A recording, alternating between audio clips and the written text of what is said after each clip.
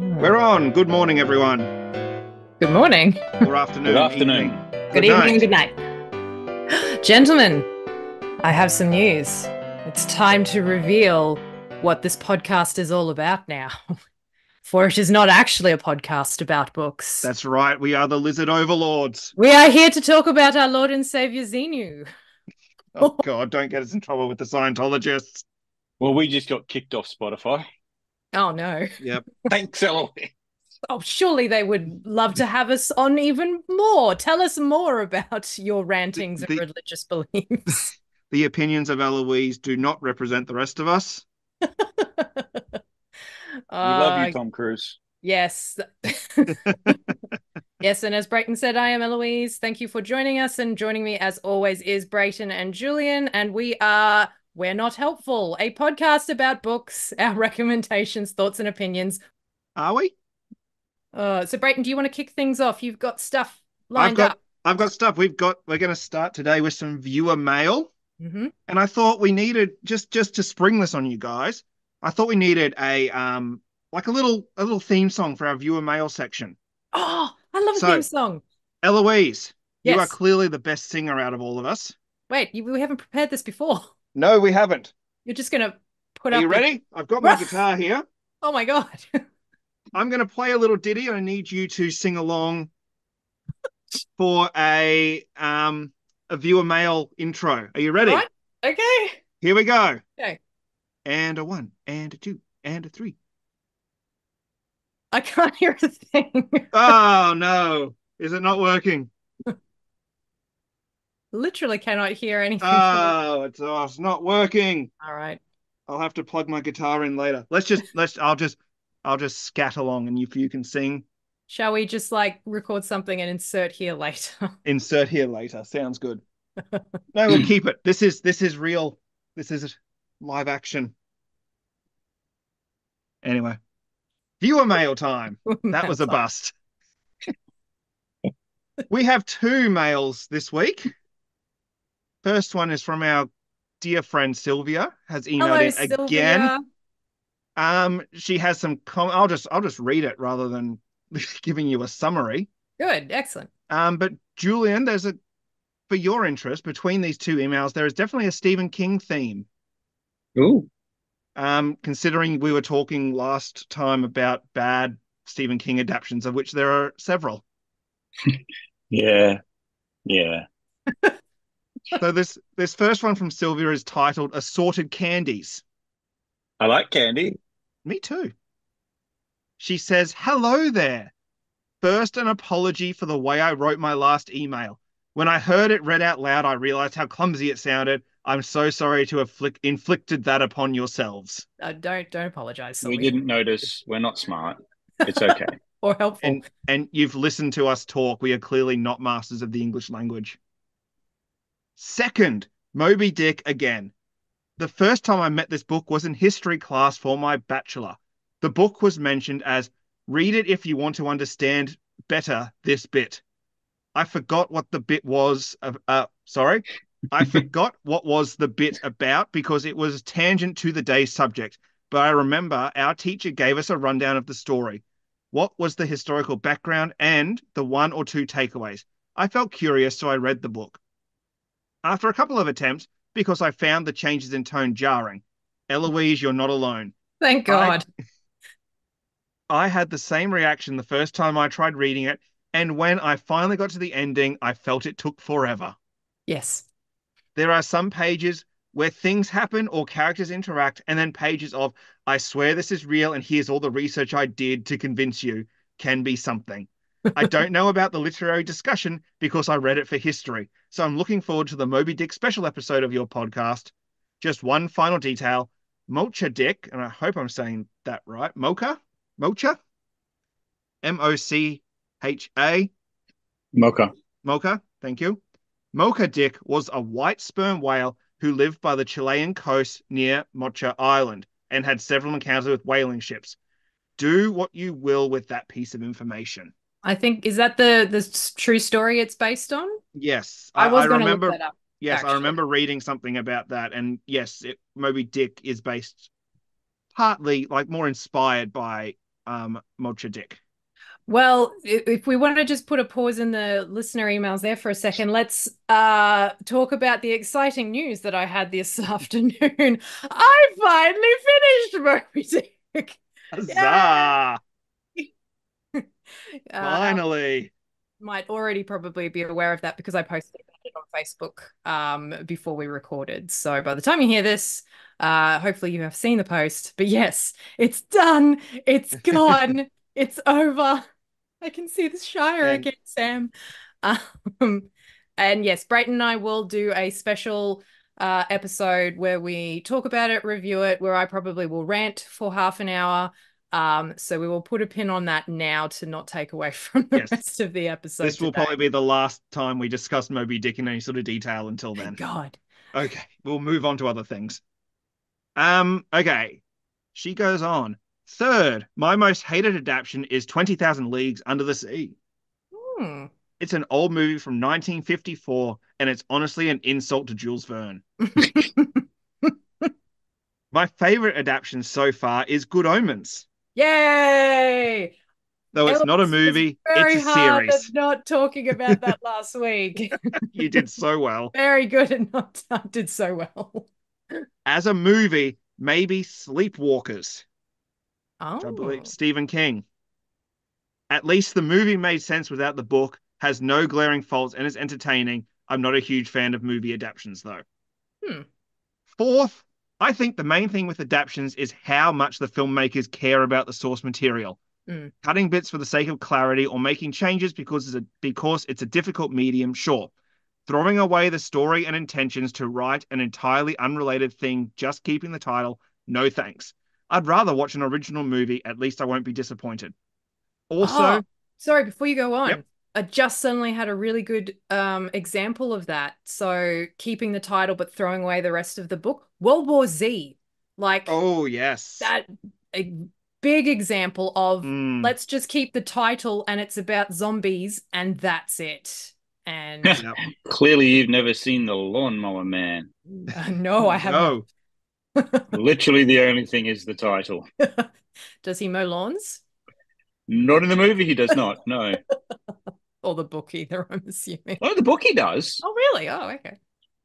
For some of it, And Julian, wasn't there something sort in of. the latest Pet Cemetery movie? They changed a whole character's storyline. Yeah. Oh, oh no, Julian's Yeah, okay. shaking his The head.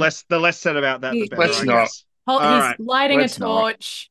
He's grabbing his pitchfork. All right. Well, we're she going to go- change this most important plot point just because we can. Why fucking do Pet Cemetery then? I won't rest. I won't rest. All right. She goes on.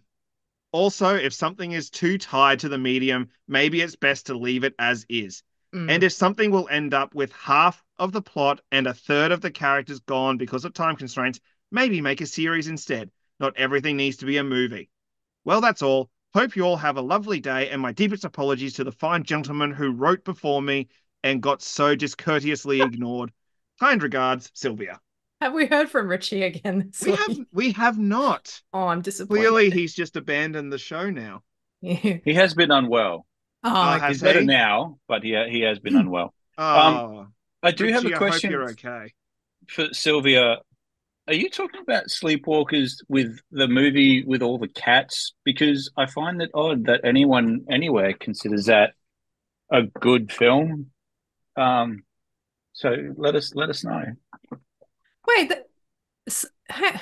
I thought that wasn't based on a book. I thought that was just an original story idea that Stephen King wrote for a film. Or am I thinking of a So different one again? no, I thought it was too. So maybe we're wrong, and it's not a Stephen King Okay. story. I mean, there's a very good chance we're wrong. It's in the title.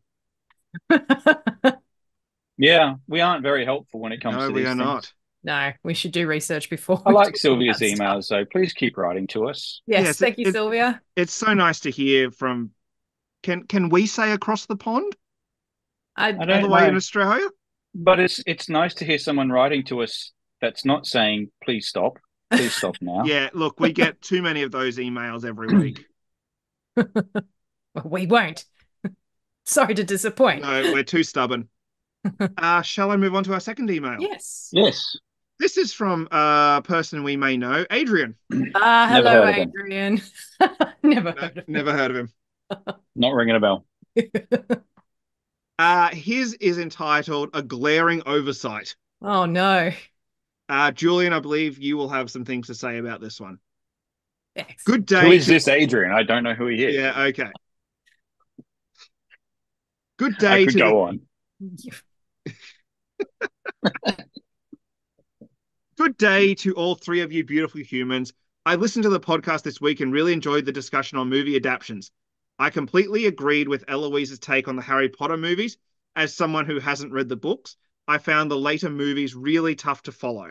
In fact, I watched the Half-Blood Prince and felt as though there was a half a movie missing, which is not an unfair That's reaction. yeah. Vindication. Thank you. Yes. The reason for this email, however, is that I felt there was a glaring oversight in your discussion of movie adaptations, especially Stephen King adaptations. Well, if we spent our time on Stephen King adaptations, then Julian would have just spoken for an hour and a half. He That's wouldn't have true. gotten to anything else. Julian, can you guess what movie he's referring to? The Langoliers. I don't know. It just, I mean, have we watched a Stephen King? Oh, yes, I know exactly what film he's referring to. And it, because it's not a bad adaptation in any way, shape, or form, it is possibly the best Stephen King film ever made, except for the last 2 minutes. We are, of course, talking about The Shawshank Redemption. Yes.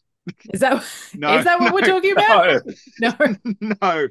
There was not one mention of the cinematic masterpiece that is Maximum Overdrive. Ah, How can you bypass such a classic, a possessed truck, cheap special effects, and Emilio all under the unsteady directorial hand of Stephen King himself? Julian, we're I, disappointed in you. I felt without mention of this film, your discussion was delightful but incomplete. Much love, Adrian. To our defense, Maximum Overdrive as a film has so very much surpassed the short story it is based on that I can't even consider it an adaptation anymore. It really is its own entity, and it is a thing of startlingly crapulent brilliance. And if you've never watched it, please do. Okay, I had to when I read this email, I looked up I've never seen the film, Neither have I. Oh, you're but in for a treat. Excellent. I looked up just the Wikipedia page, and there are some treats in the description of production. Yes. Especially this. I don't know if you've heard this story, Julian. It says at a fan screening in 2021, Jock Brandis, the film's gaffer, told the audience that King rode a motorcycle from Maine to Wilmington so he could ride alongside semi trucks on the highway. He wanted to get a better feel for how terrifying big rigs could be when he was in close proximity, and to better know their loud sounds and movements. When King arrived at the studio on his bike for the initial production meeting, the security guards wouldn't let him through the front gate because they did not believe he was part of any production taking place on the lot. His appearance was disheveled, and he was rambling on about a film he was to direct involving killer trucks that had come alive due to a space comet. I side with the security guards there. To be fair, he was on bucket loads of cocaine, so he may not have been very coherent at the time. I feel like that's not fair. From what I've heard, the film sounds like it was directed by someone on bucket loads of cocaine. Oh, Yes, he absolutely. admitted at the time that he was. And when asked if he will ever make another film, he says, "Have you not seen Maximum Overdrive?" I have And heard so, that. yeah, um, But I mean, yeah, I was looking at the cast, and like, oh my god, like Emilio Estevez, yeah, Yardley Smith, Ah, yeah. the voice of Lisa Lisa Simpson Simpson. is in this, and um Giancarlo Esposito. Yeah. I'm probably It's saying that got completely wrong. quite a cast. Hmm. Like how he would have been very young. If you don't know who I'm talking about, he was Gus Fring in Breaking Bad, and Moff Gideon in The Mandalorian. Oh, yes, that guy. And He's he was great. in this. I'm like, oh my God, like there's quite a stacked cast here. People have to start somewhere. I wonder if just the name Stephen King kind of brought them in. More than Well, likely. it was in his prime. So thank you for the email, Adrian. Very And entertaining. if anyone out there has seen Maximum Overdrive or sees it after this, please let us know your thoughts. Because it's apparently terrible. Has But oh, so 24, good. 24% on Metacritic and 14% on Rotten Tomatoes. Wow. Full AC/DC soundtrack. Oh, Yes. instant Yes. classic. Yep. Audiences have apparently rated the film D plus. Which is that generous, Julian? Peons. They wouldn't know a good thing if it bit them in the ass. It got me It's an out of A the plus film. house. All Okay, right. A. It's an A film. The ending lets it down. Okay. Okay. Hate it when an ending lets things down. Okay. That is our that's our viewer emails for the week. So, what are we talking about this week? What are we talking about? Well, all of us have kind of dabbled in writing Hmm. and so I thought I have scoured the internet, mostly Reddit, if I'm being 100% honest. Probably R writing. Definitely are writing. And I thought it would be fun to go through some of the worst writing advice that I could find on that website.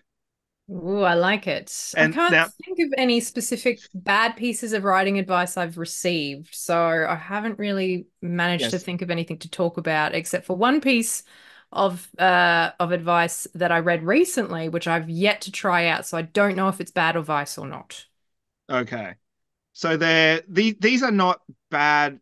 Well, these are not necessarily bad advice given out on Reddit. These are people talking about bad advice that they have received. Right. Ah, And and some of them are quite, I don't know, controversial.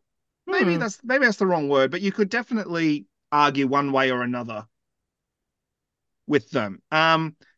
Well, keeping with the Stephen King theme, apparently, King, the first one I'll talk about, apparently King said in his book on writing, which I think Julian you've read, yeah. he said maybe you can fill me in. He said something about not using adverbs Yes, use them sparingly.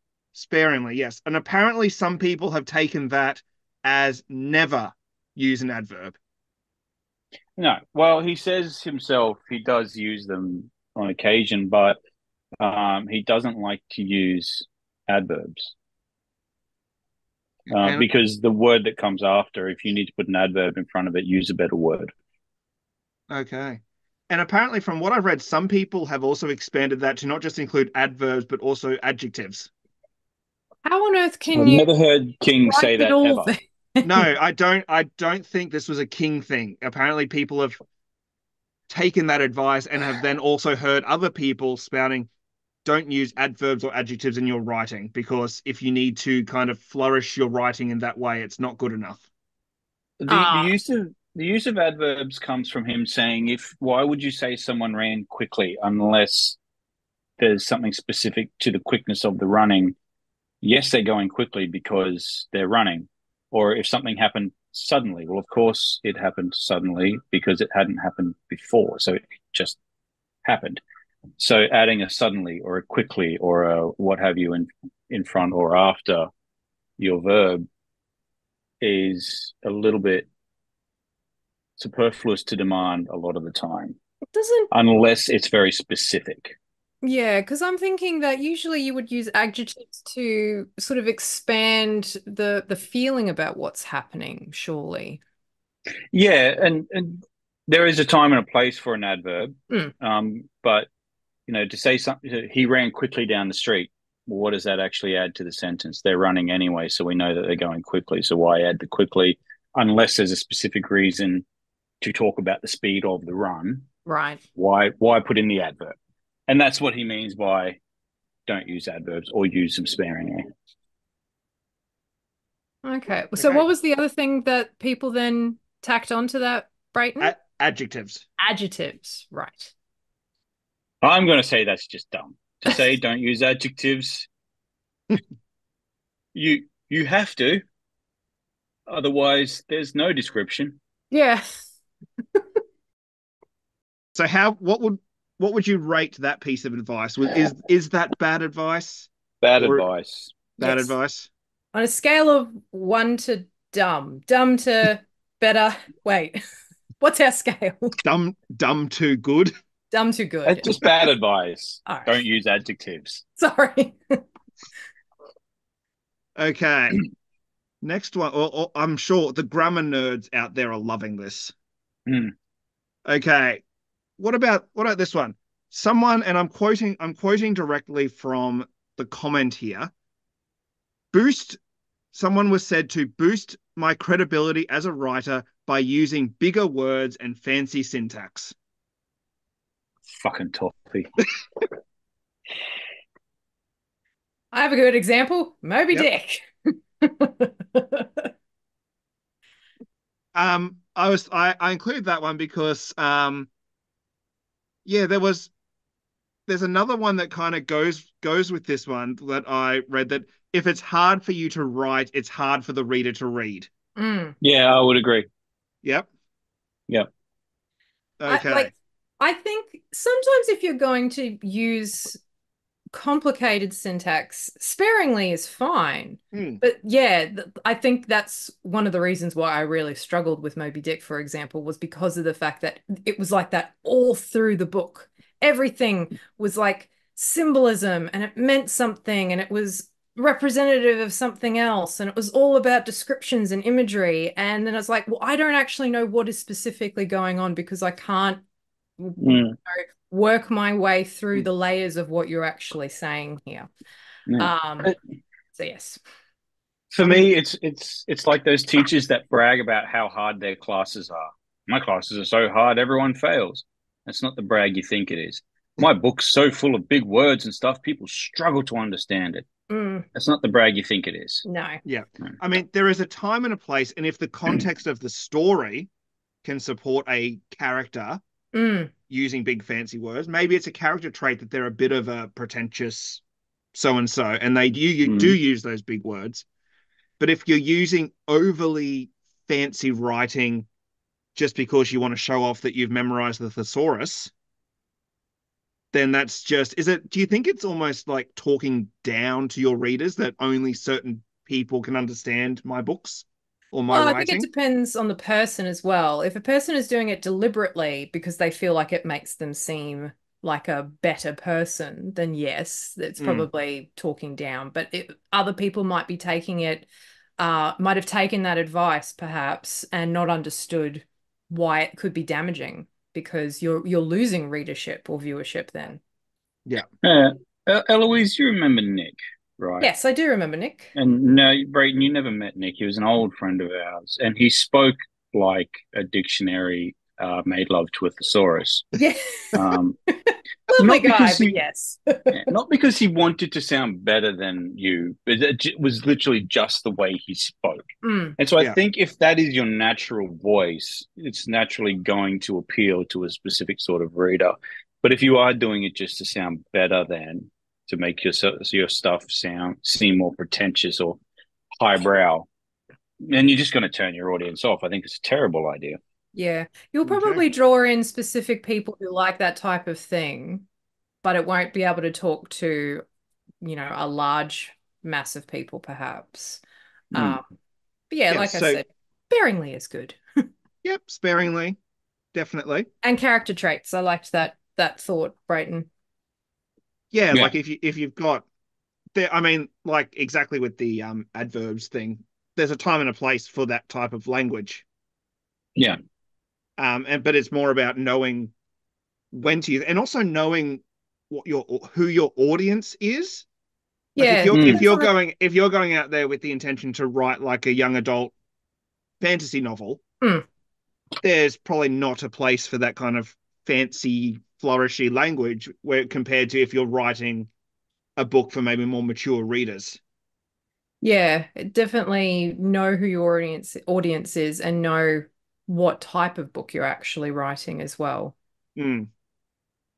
Um, and I'm interested, Julian, when you said that you agree with the if it's hard for you to write, it's hard for the reader to read. Because Mm. this is one I saw that people were actually disagreeing with. That they thought that if it's hard for you to write, not necessarily if it's hard for you to write, it's hard for the reader to read, but it's more that I guess taking if it's hard for you to write, it doesn't mean that it's going to be hard for the reader to read, if that makes sense. It just means that you might be struggling with certain scenes or certain plot Okay, points. yeah. So if it's hard for you to write and you're struggling to actually put, pen to paper, that's Mm, different for, you making it hard on yourself to use words you wouldn't normally use. So I think there's a difference there. If you're struggling to put pen on paper and each word is a struggle, and that doesn't necessarily mean it's going to be hard for your audience to follow. But if you're struggling to make yourself sound better than you normally would be, then I think it's going to be hard for your audience as well. Because if you don't understand what you're writing, yeah. if you're using words that you're not comfortable using, that's going to put your audience at ease because that does come through in your writing.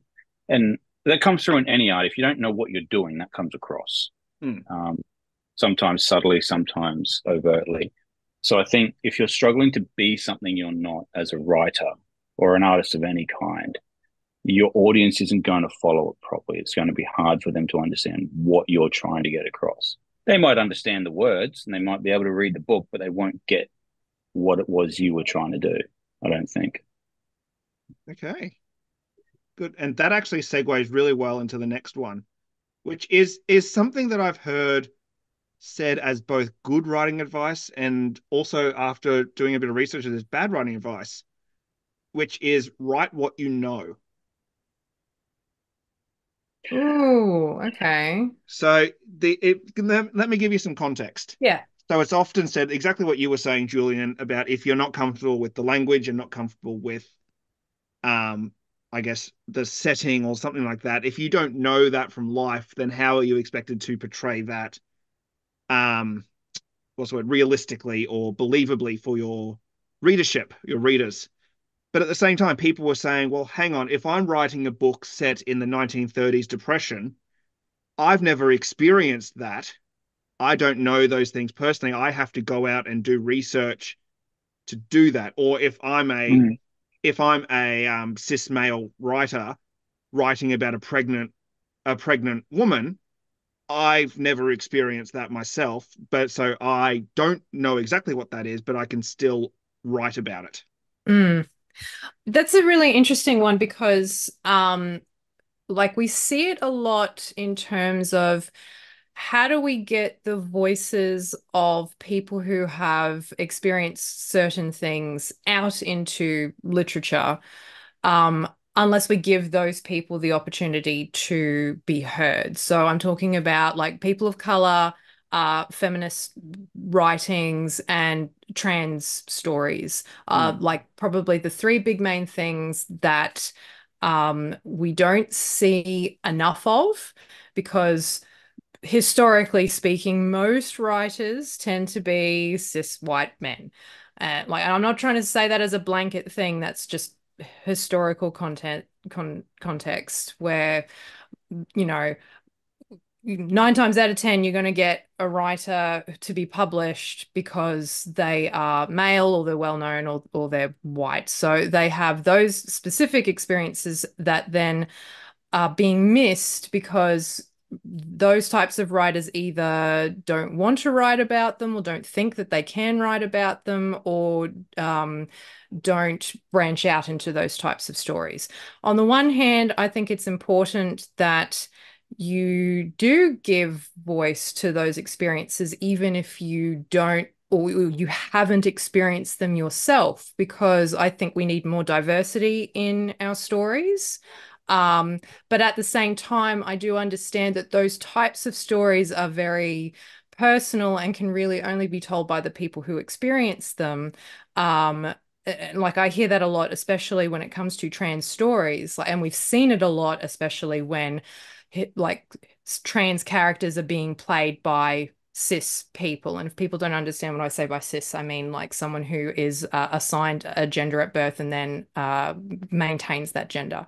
Mm. Um, so I can see it from both sides. It's a very interesting discussion to have. Personally, Like, I think everyone should just be able to branch out to write whatever they want to write. But also, if you're going to be writing about something specific, then you need to do your research and that you need to have someone close to you who can possibly even co-write those types of things with you to make sure that the voice is authentic. We see that a lot when it comes, we're in Australia, obviously. We see that a lot when it comes to Indigenous views and writing. If you're not a First Nation person, then it's usually really important to have the voice of a First Nation person with you to construct what it is that you're actually doing. Personally, I think it's probably better to actually have the First Nation people doing that rather than you taking it over yourself. But it's one of those balancing acts of where we are in history in terms of how we actually get that out there. So hopefully I've made sense and not offended anyone with that. it's a very complicated issue. It's the same kind of argument they're having about in like movie and TV at the moment, that should a gay character only be portrayed by a gay actor, Mm, or should a trans character only be portrayed by a trans actor? It's a very complicated issue, and I'm not going to put too much into it because I'm obviously a cis white male. I obviously don't have that lived experience. yeah.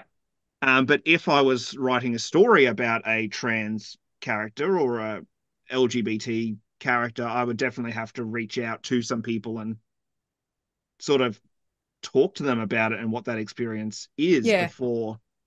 I think before like being comfortable. collaboration is the key, that if you're going to be writing about that type of thing, then you definitely need to collaborate with someone who knows what it is, what it feels like, have they experienced it, and even like multiple people as well, because obviously one person's experience is still going to be different from like another person's experience. So it can't be the blanket, this is how it is, because obviously, that's not how anything works, really. One example I have is when I read Tomorrow When the War Began, that the Tomorrow series. And oh gosh, who's the author? I know he's a male author. Marston. Thank you, yes. And like the arguably the main character, the main protagonist is a female, and she's a female teenager. And I just found the scenes where she starts having sex with one of the other characters in the story, like I don't know. I It's important for that kind of story to be told in terms of a young woman experiencing certain things and taking power for it and whatnot, and having like a strong female lead. But at the same time, I still kind of felt a bit weird that it was like a middle-aged dude writing it. I don't know. Like, I think I'm completely missing the point I was trying to make before as well. But that was just kind of like my experience reading the book, that it just kind of felt a bit weird knowing that it sort of came from that perspective. And I would like to know what he did in terms of research to really get into the mindset of a 16-year-old girl. Like, did he speak to other 16-year-old girls at all, or did he just write the story from his brain? And I think we can say there is no clear answer to this, but also at the same time, it shouldn't be a clear cut. Like, getting back to what the advice was, like, write only what you know. Mm, I think that's bad advice, because it's good to actually go out and learn more, and you can actually have a character experiencing those things in your story if that's where you're Yeah, kind of going with it.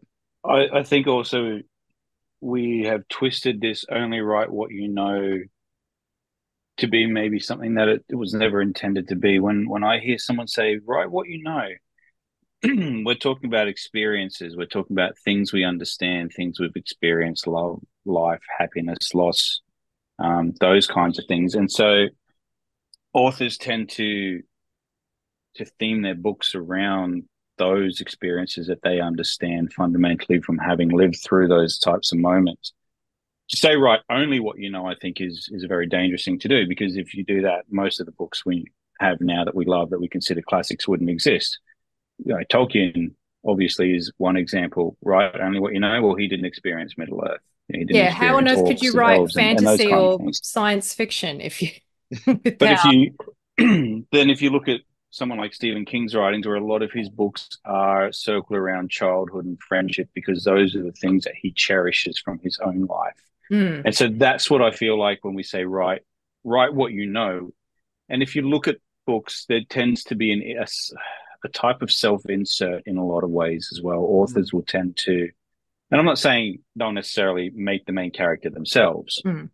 but there's bits of personalities in each of the characters from themselves, from those who are closest to them and the people that they've known all their lives, because they have such an impact on the author.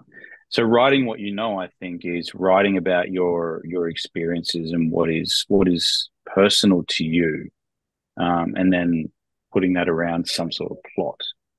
And so it's the journey that you know, I suppose. Do you think it's good advice to give to someone who is just starting out? Like they've just started, like, oh, I want to be a writer, or I don't know what I want to write. And that's the first thing you tell them then, as a really good way to get into writing in the first place, as an exercise, perhaps. I think, yeah, it's an author should never be trying to recreate the wheel. Mm. Never try and recreate the wheel. It's write what you know is an easy way, because you've had experiences. Even if you're an 18-year-old kid, you've had experiences that have brought you through those 18 years.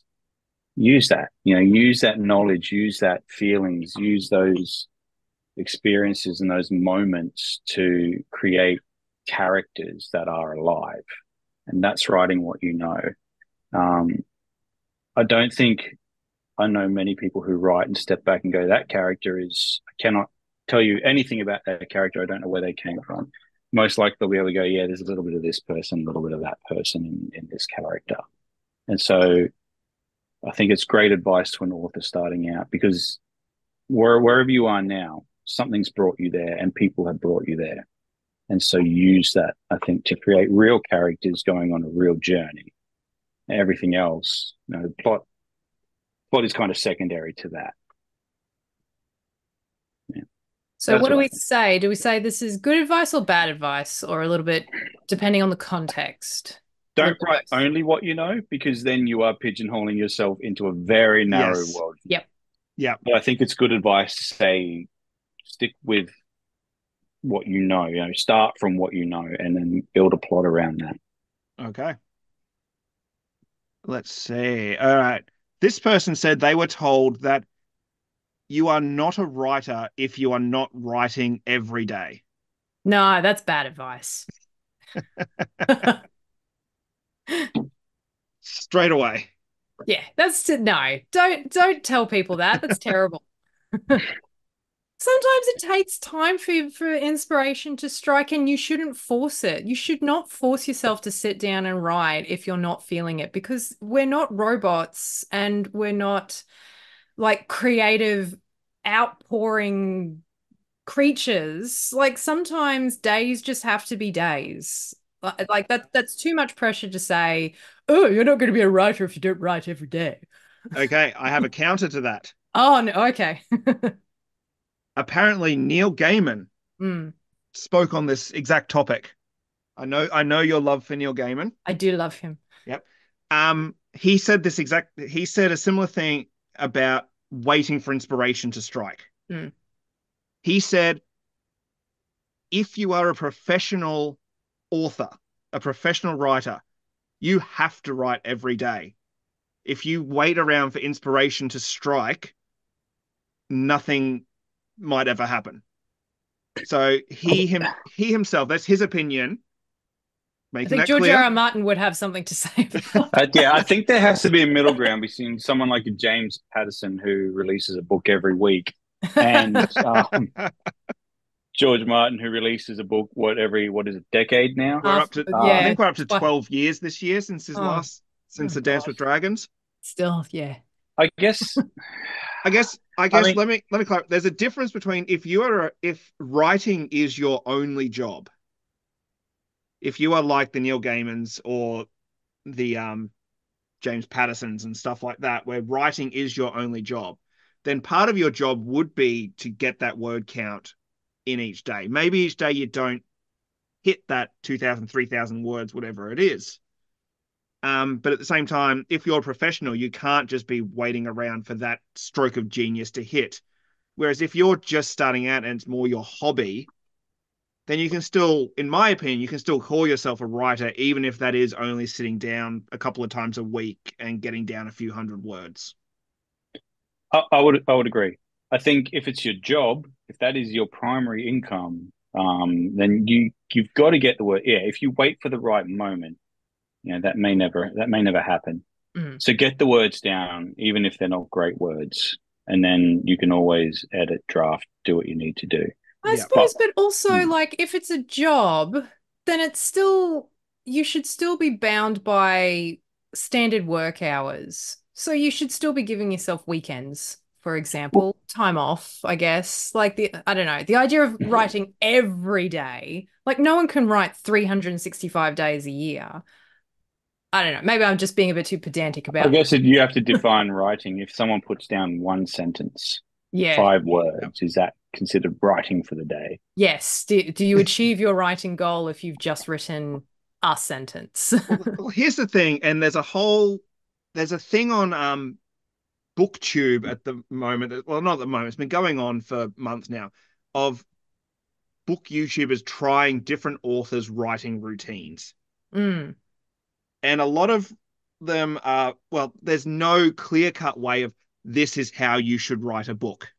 And this is actually another piece of advice that I had found, that people telling other people there is only one way to write a book. yeah, again, no, there's not. Of course not. Everyone is different, and whatever works for you works for you. Like, you have some authors like Brandon Sanderson who writes books in his spare time. Mm, He goes on holiday and writes a book. That guy is a machine. He's pushing out like 3, 4,000 words a day. Obviously, that's not sustainable for everyone. That's what works for him. I know other very famous authors only push out 1,000 words a day, but I would never say that one is a better author than another or a better writer than another because they don't hit that word count.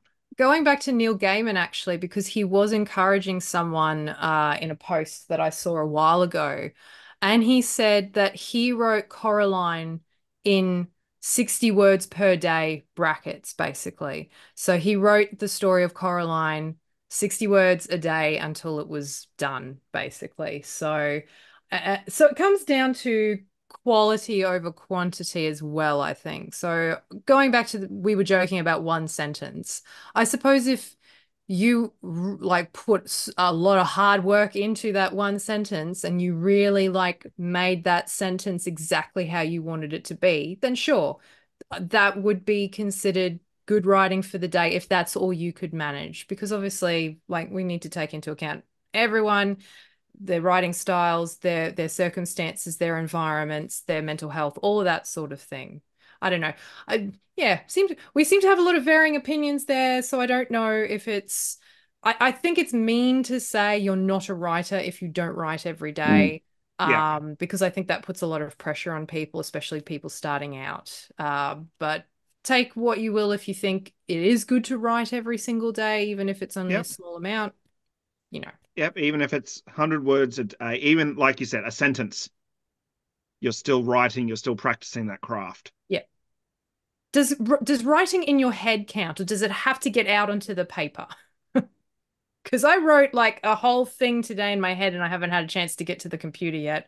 And I Well, feel like that's not going to happen tonight. well, actually, that does segue very nicely into the next one I've Ooh. got written here, which is you can't write a book unless you have an outline.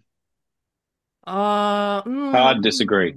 mm, Yes, this is the whole pantser versus planner debate. mm, So if anyone out there doesn't know, a planner is obviously someone that plans out an entire outline of the book before they actually start writing the book proper. Whereas a Mhm. pantser just starts writing.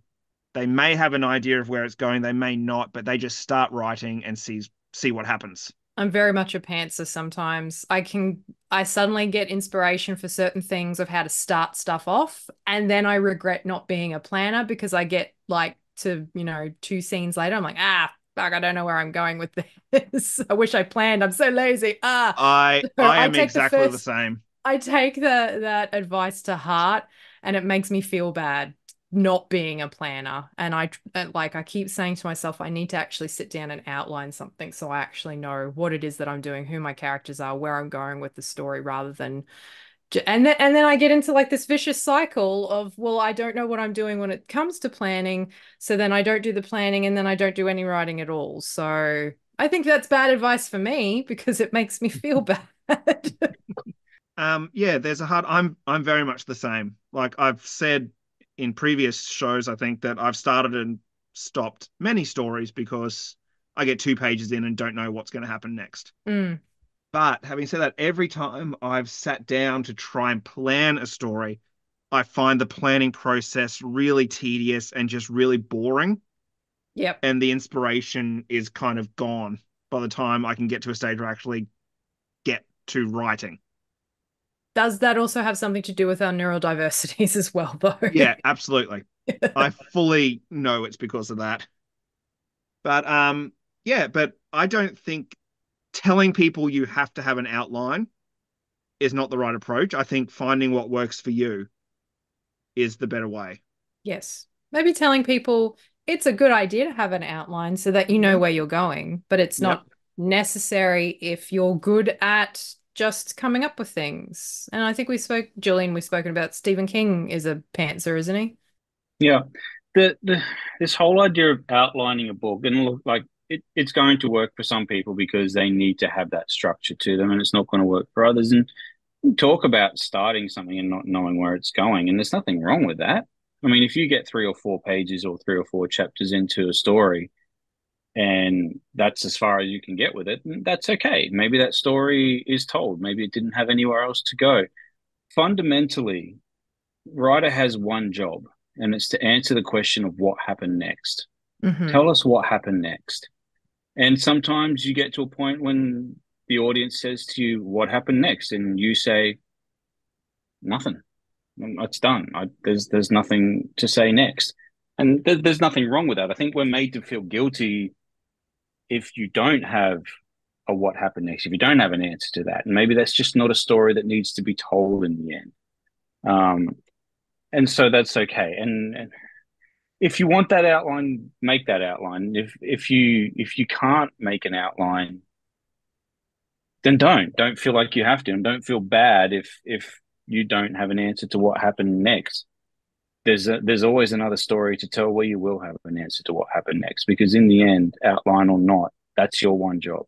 Tell us And what happened next. just expanding on that idea as well, not everything that you write, like it doesn't all have to be finished.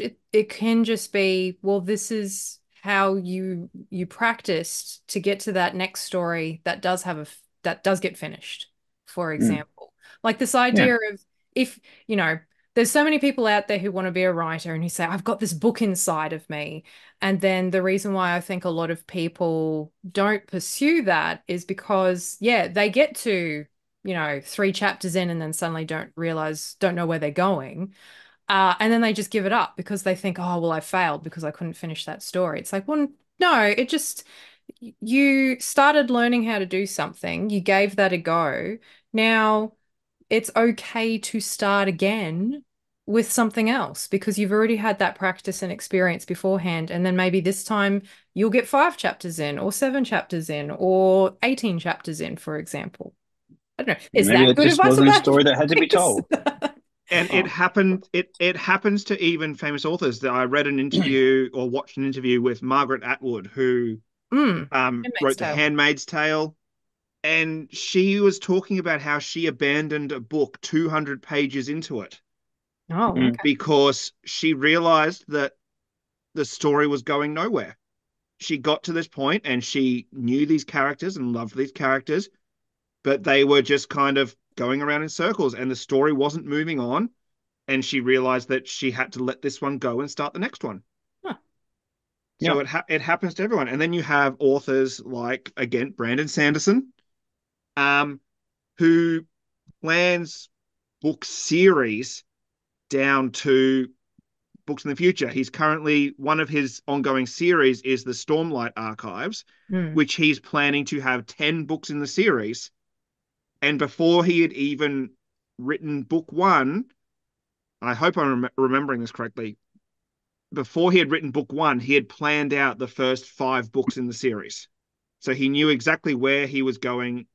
Like, yes, there's little deviations here and there when things happen, but for the overarching storyline, he knew where those first 5 books were going. And I've even heard of some authors that will write a outline of the story, then break that outline into chapters, then break each chapter down to like 5 to 10 to 20 dot points of each step, what happens in each chapter, and then break that down even further Oh, into like little sub things before they actually start writing. yep. And if that works for you, that is absolutely fine.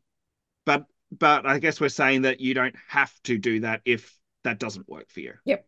So That's again, we're saying, yeah, either write an outline or don't. It doesn't really Yep. matter for you, and don't make people feel bad if they don't do and it. don't you feel bad if you don't fit into one of those Yeah. categories? Yep. Do whatever work, and it might take some experimentation. Write a Yeah. story with an outline. Write a story without an outline. Do half and half. See what happens. Kevin J. Anderson writes his books while hiking. He Hmm. has How does he he do? had he has a little recorder Ah, and he talks as he hikes, and that's how he writes his books. oh, I should do that. I'd have to get through all the wheezing and puffing first. I guess if you're doing it as long as he's been writing books for, you're probably really fit. Yeah. And yeah, whatever works for you. Do some experimentation. Whatever works for you. Um, I think that that segues nicely to what will probably be our last little bit of bad advice that I saw, Hmm. and that is tailoring your book based on one person's critique. Because Mm, I have read a lot of stories online about how they gave this to a reader, and it was essentially just, look, I know you're writing a fantasy action book here, but I was more interested in the romance chapters. So I think you should turn this into a romance book. yeah, no, that's just being a bad beta. Yes. And essentially, it's that thing of knowing when to listen to your beta readers and when to kind of, I guess, gently say that, no, I'm going to leave that piece of advice rather than taking on every critique and trying to match it to make this one person happy. I think it's also someone is stepping over the mark of what a beta is anyway. Like a beta is supposed to be there to help make sure, like with, they're essentially like a publisher, I suppose, like editing, structure, making sure like things make sense, that, the past and present tense are being used correctly. They can kind of give suggestions about, oh, okay, maybe this story beat should be here rather than here, but then saying, Hmm. I prefer romance over the science fiction part of your story. No, that's overstepping the mark. Yes. One horrible thing that I read while I was researching this is someone said they were writing a book set in the medieval times, and they said that there needs to be some, I'm not going to say the word, but word that rhymes with it. There needs to be some grape in this book because having a book Ah, set in medieval times without grape is unrealistic. no. And I'm like, oh my goodness, Yeah, you know that's what? horrible. There's a difference between, for example, Outlander and Poldark for a reason. Oh, we could do a Because whole thing about Outlander. Oh my, maybe we should. As one of our little spin-off episodes, we'll rant about Outlander for an hour. I feel like we'd have to read the Outlander stories No, though. I'm just going off the book, off the Okay. TV show. I'm not. those books are huge. Yes. So for anyone who doesn't really know, Outlander and Poldark are both set probably around about the same time. It's like this like late 1700s. And yes, in Outlander, terrible things happen to the female protagonists in the show Mm. constantly, all the way through. Poldark, none of that has happened ever yet so far. And I do keep actually joking to my husband about how it's Outlander without the R word. So so no, that is completely incorrect to tell someone it's unrealistic if this thing doesn't happen. Yeah. Like, And I yeah. think the advice is the bad advice there is that you need to listen to every critique and tailor it to match what that person says. Yes. Sometimes you can just not listen to the critique that you're being given because in the end, it's your story and you are the one who has control over it. Yep. Get a new Well, beta. they're clearly not a master at it. That's what that's You've been right. waiting for 10 I've been minutes to waiting say that. so long to get that one out. Saw your Um, face earlier. yeah, like you said, writing is such an inherently personal thing. Any form of artistic expression is such a personal thing. And it's your story, and you should never let anyone dictate to you what sort of story you should write. Now, you can take advice and say, maybe, don't incorporate this particular thing into it, or maybe you shouldn't write that scene, or maybe use less swear words, or whatever it might be. I think you can take that critique from someone under your belt. Absolutely. But to have someone say to you, "Oh, you're writing a story about this, but I like stories about this, so maybe make your story about this instead." So, well, no, no, fuck you, buddy. This is my story. You want to Mm. read stories about this? Go and read stories about that. This Yes. is mine. I'm writing it for me first. So Yes. never let anyone dictate what sort of story you Mm. should write. And there is a difference between constructive critique of going, I thought the plot was a bit disjointed or this character's motivations were unclear. I think that's Yes, perfectly legitimate. Yeah. But that's fine. saying you need to change this entire section of your story because I personally didn't like it, that's just being a bad beta reader. Yeah. It's your story. You write the story you want to write. Mm. Listen to the feedback when it's saying this doesn't make sense, or you know, should you be including those particular scenes in this sort of novel, things like that. Mm. But not what you write. That's yours. Hmm. Yeah. What like I know I don't like it, but I keep coming back to it. Moby Dick, set in the 1800s. It was written in the We 1800s. said we weren't going to talk about We Moby weren't Dick going to talk anymore. about it, but like it's a boat full of people of color, and the N word is not used once in that book. Mm. So would you say, well, that's unrealistic? Like it's yeah. Well, So people would say it's unrealistic, but Mm. you don't have to have it in there. no, No. but I do find it interesting that it wasn't actually used. So that is actually kind of fascinating that it wasn't used once. But yeah. Mm. Um, so is that all of the ones on your list, That's Brayton? that's all that we've covered. I'm aware we're running out of time. I had Mm. one really quick Yes, example that I sure. saw, and again, I said I don't know if this works or not because I haven't tried it Yep. myself. But apparently, if you've got writer's block, change your font to Comic Sans. A whole bunch of people said all of a sudden because everyone thinks Comic Sans is the stupid text font. Mm. It suddenly does something to your brain and makes you be able to write. And I was following a bunch of people on Tumblr who are very good writers who all like reblogged this piece of advice with the capitals going, how does this work? It works. So I Well, might try it myself and report yeah. back. But if anyone has heard that before, and if you know if it works or if it doesn't, if it's complete bullcrap, let us know. Well, my fun little trivia about Comic Sans, which I think Comic Sans gets a bit of undue hate. It does. I don't think it's that bad. Comic Sans makes things fun. Yeah. But it's not a professional font. No, it's not. No. However, No. my bit of trivia about Comic Sans is it was actually if I'm remembering correctly, and this may be apocryphal, but I heard that it was actually made for people with dyslexia. And apparently, if you have dyslexia, Comic Sans is much easier to read. I have heard that too. I don't know if it's accurate or not. Well, my wife has mild Someone please tell dyslexia. us. Yeah, my wife has a mild form of dyslexia, and she loves Comic Sans. Oh, She okay. finds Comic Sans much easier to read. But I would love if anyone out there has hers is very mild, but if anyone does have a much more severe, is that the correct terminology? Mm.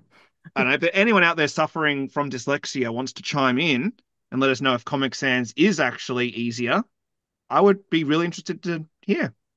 We could Google it, but that would be a bit too helpful. So No, we we won't. we we That's want true. content. We need engagement with our listeners. We're not here to provide you answers. You give us the answers. I like hearing personal stories. That's all. Yes, that is true. All right. So if I think that'll probably do us for tonight. If there are any authors out there, we would love to hear what bad advice you've gotten. Please get in touch with us either on Facebook. You can leave a comment under this episode when it gets posted. We're on Instagram. You can drop us an email at nothelpfulpod@gmail.com.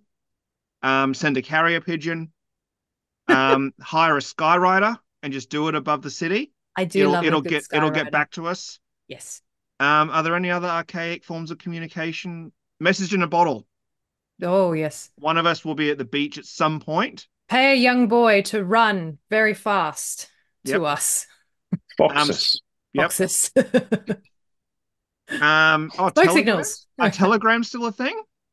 Singing telegrams. Oh, I'd Singing love one of those. telegram? Actually, that'd be a lot of fun. Strippergram. Strippergram? I'm open to a strippergram. All right. I think on that note, then. Thank you very much for listening, everyone. Yes, follow us on all of the socials, and you can listen to us where you get any of your podcasts. Yeah, Morse code. I just realized Morse code's another one. Right. Okay. I'm Eloise. Joining me as always are... You can use secret codes in Renaissance paintings, then get Dan Brown to write a novel about it, and then get your message to us that way. You do this every time. So invent time travel, travel back in time, put a secret message in a Renaissance painting, then leave clues for Dan Brown to write a novel about it. Thank you, Brayton and Julian. It could work. Yes, I agree. All right. Prove me wrong. Prove it hasn't happened. Until next time, have fun reading, everyone, and we will see you in the future. Bye. Oh, how's that going to work? Is it going to get in contact with us through the future? Just say goodbye, Brayton.